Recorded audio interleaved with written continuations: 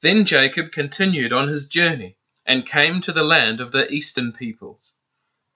There he saw a well in the field with 3 flocks of sheep lying near it, because the flocks were watered from that well. The stone over the mouth of the well was large. When all the flocks were gathered there, the shepherds would roll the stone away from the well's mouth and water the sheep. Then they would return the stone to its place over the mouth of the well.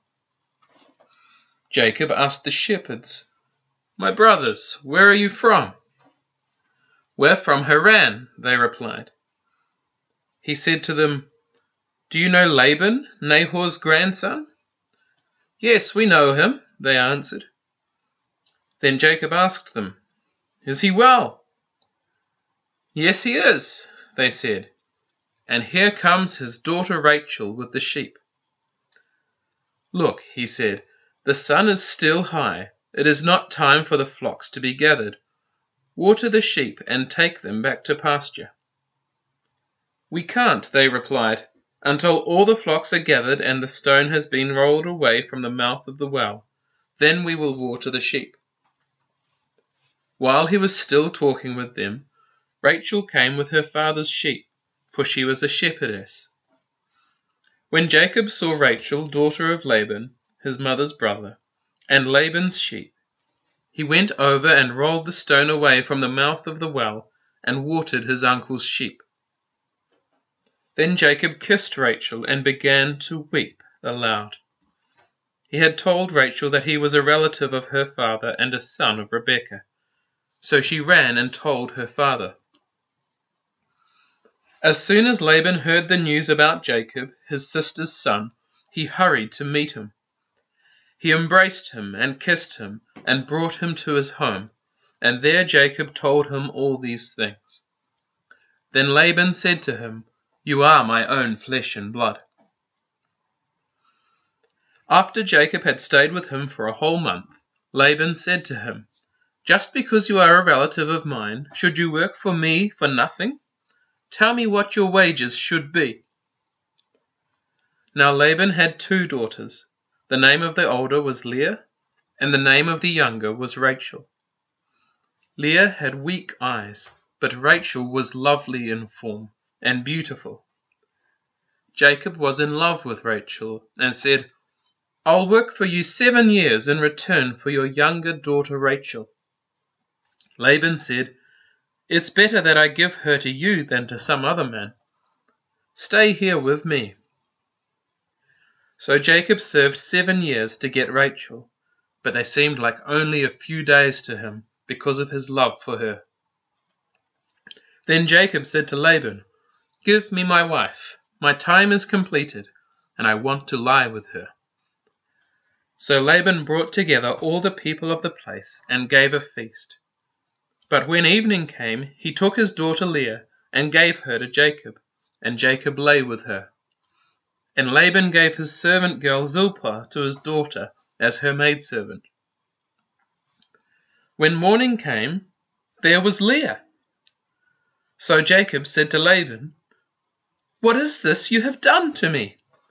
I served you for Rachel, didn't I? Why have you deceived me?" Laban replied, "It is not our custom here to give the younger daughter in marriage before the older one. Finish this daughter's bridal week, then we will give you the younger one also, in return for another 7 years of work." And Jacob did so.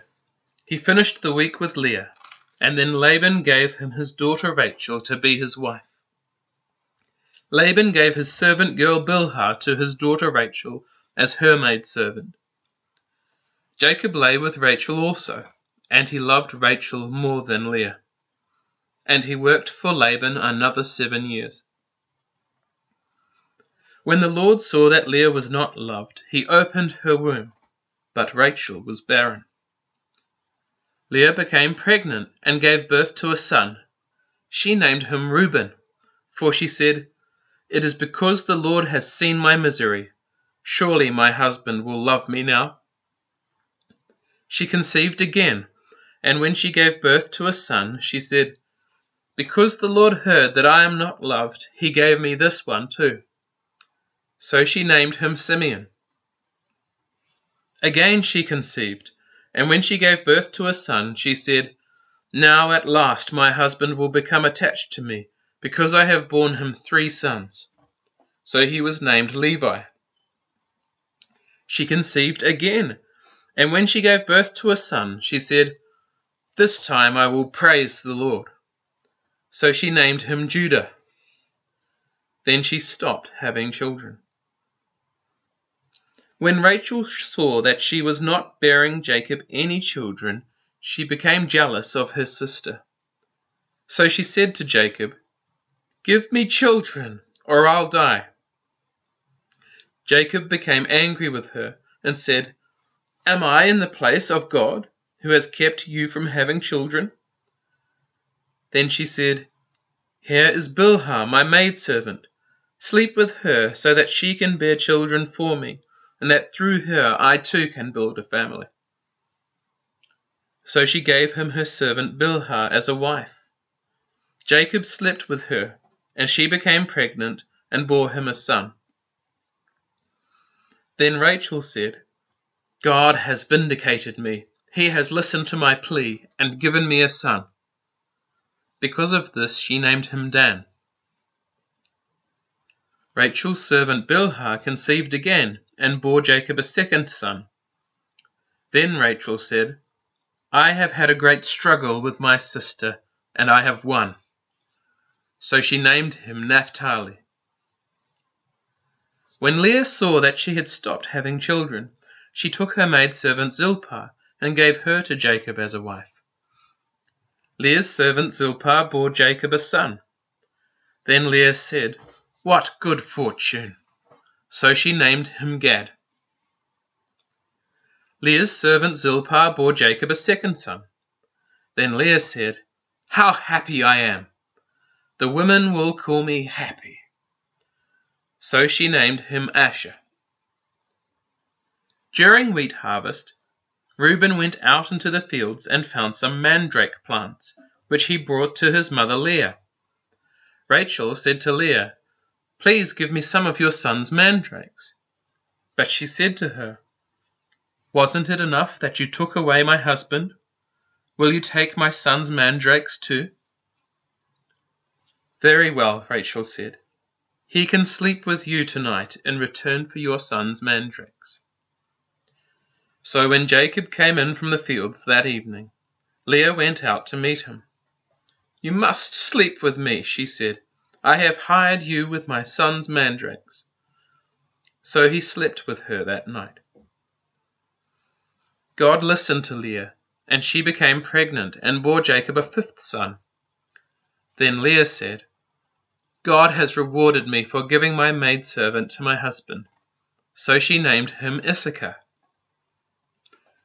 Leah conceived again and bore Jacob a 6th son. Then Leah said, God has presented me with a precious gift.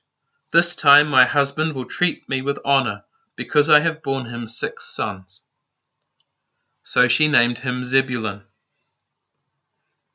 Sometime later she gave birth to a daughter, and named her Dinah. Then God remembered Rachel. He listened to her and opened her womb. She became pregnant and gave birth to a son, and said, God has taken away my disgrace. She named him Joseph, and said, May the Lord add to me another son.